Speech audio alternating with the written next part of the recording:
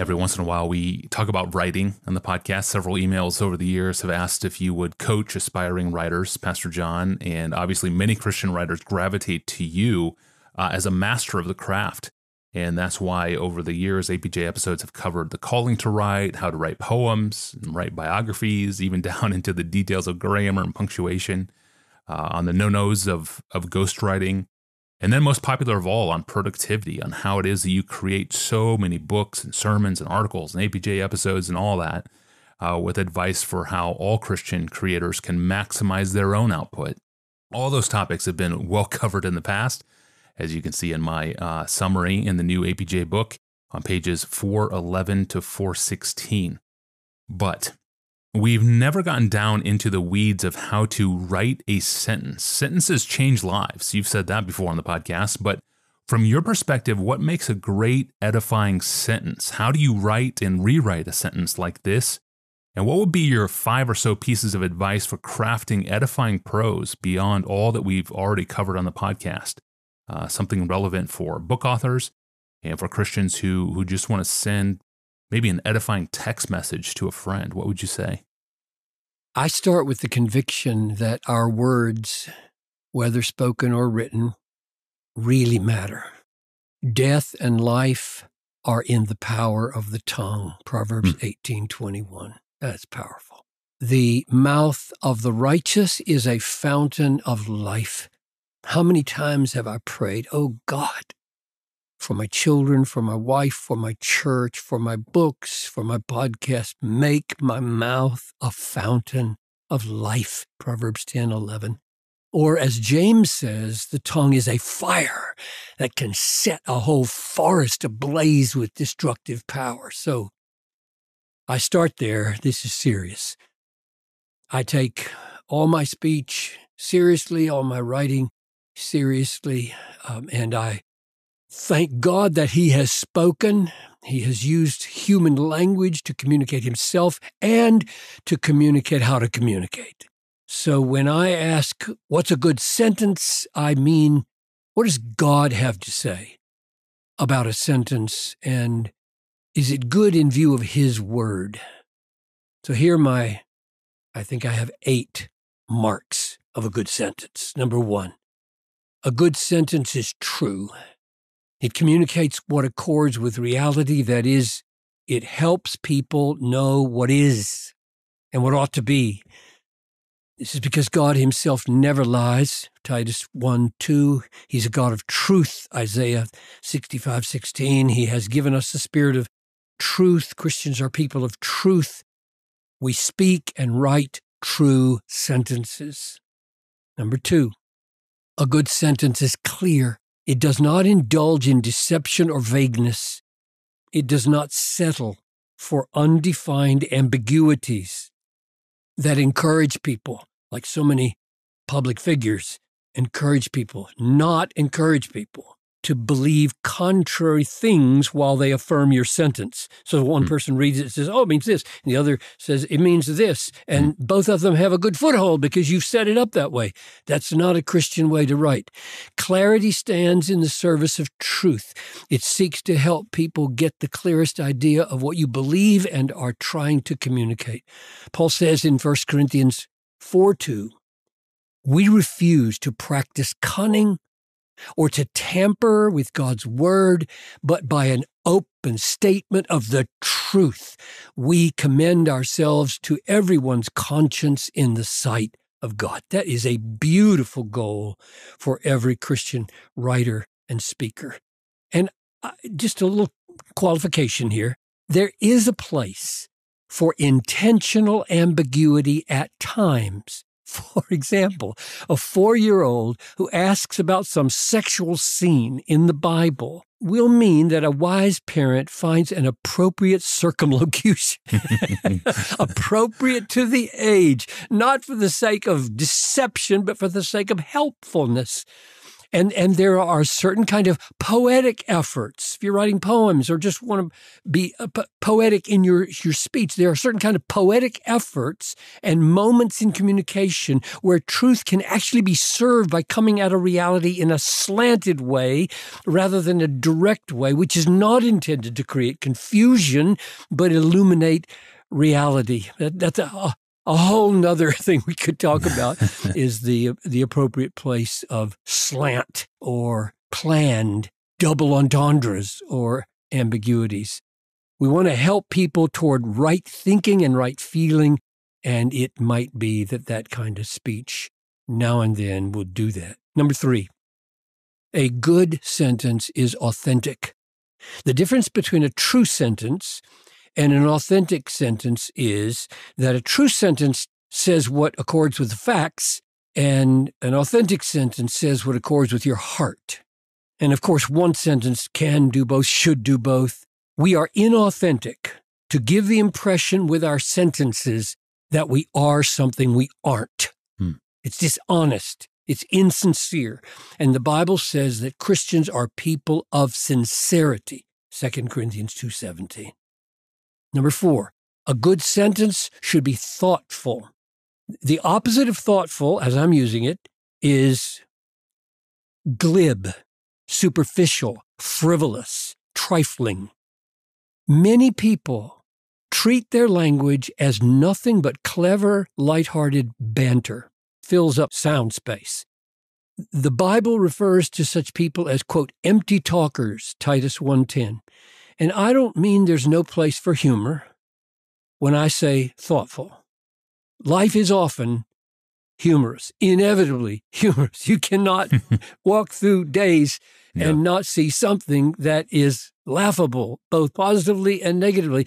And those situations can be served well with well-placed, thoughtful sentences that might cause a person to buckle over with belly laughter.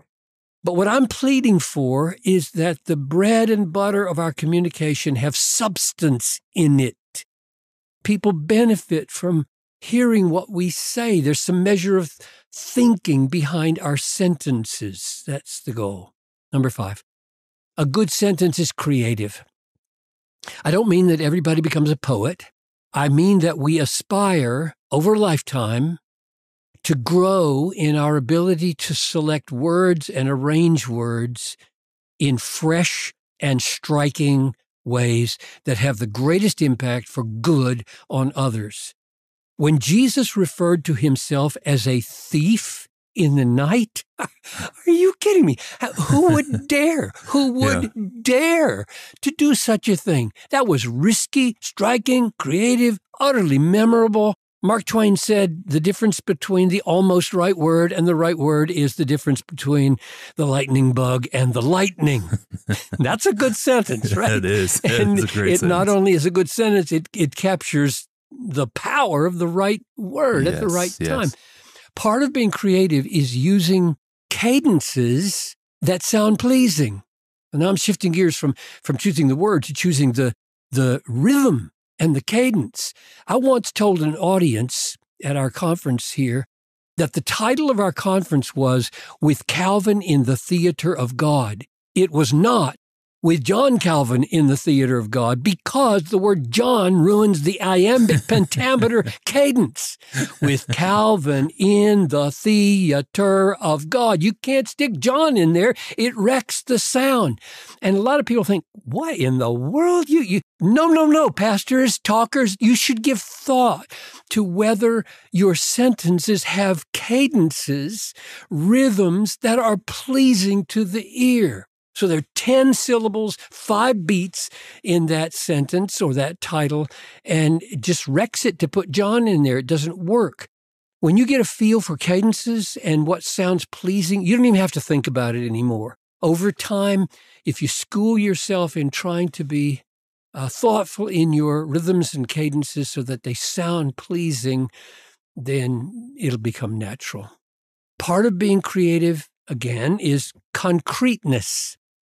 Generalizations and abstractions are boring. They're not as effective as particularities and specifics and concreteness. For example, say peach. Say Georgia peach rather than fruit. Say dog rather than animal. Dusty rather than dog. Say rain rather than weather. Say Neptune rather than planet. Say basketball rather than sport. Say bacon rather than breakfast. Say brown woolen pullover sweater rather than clothing. Say rusty socket wrench on the oily bench rather than tool over there in the corner.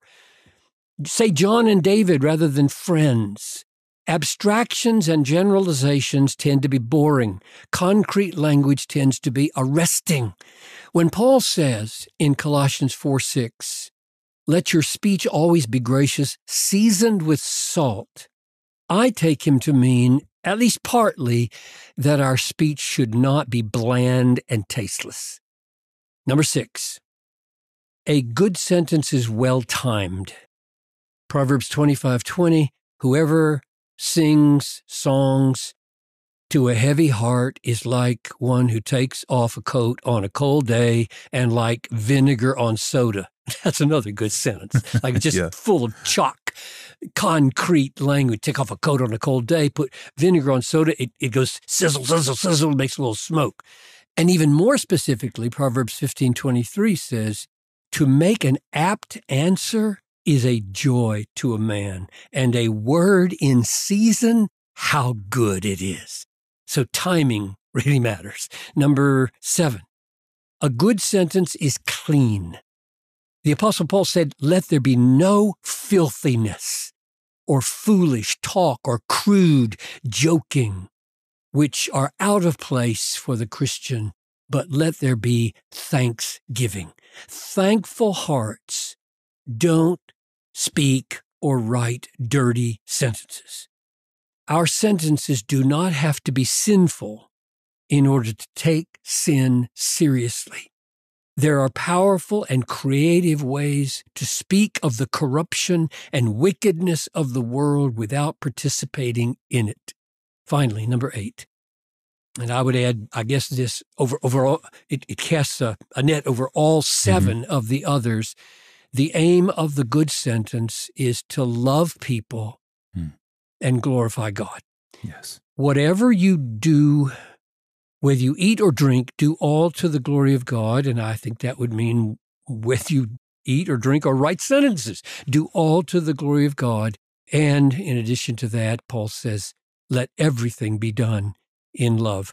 We want people to be helped. We want to help people toward their eternal happiness, and we want to make God look great. That's what good sentences are for. That's really good. And it seems like your poetry training, too, has really trained your ear for cadence and prose. Is that true? I think it is, yes. Yeah. And I think it's good that everybody just have a little bit of exposure to that kind of language where the author, a poet, has given serious thought to the cadences. And a lot of modern poetry doesn't work at that. Yeah, right. And so you got to go back a few centuries to see how it's done. Because those guys from 300 years ago, they didn't do that because it was boring. Alexander Pope wrote the way he wrote in iambic tetrameter and these couplets, page after page, like hundreds of lines, because it was being eaten up.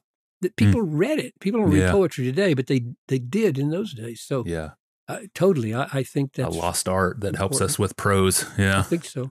Thank you, Pastor John. Again, for a summary of APJ episodes on the calling to write, how to write poems, biographies, down to into the details of grammar and punctuation, on the no-nos of ghostwriting, and then most popular of all, on productivity. All those episodes I summarize in the new APJ book on pages 411 to 416.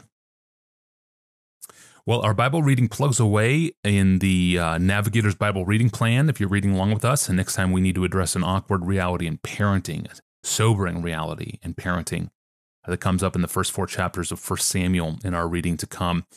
It's in our reading, and it's up next time on the podcast. I'm your host, Tony Reinke. We'll see you on Monday.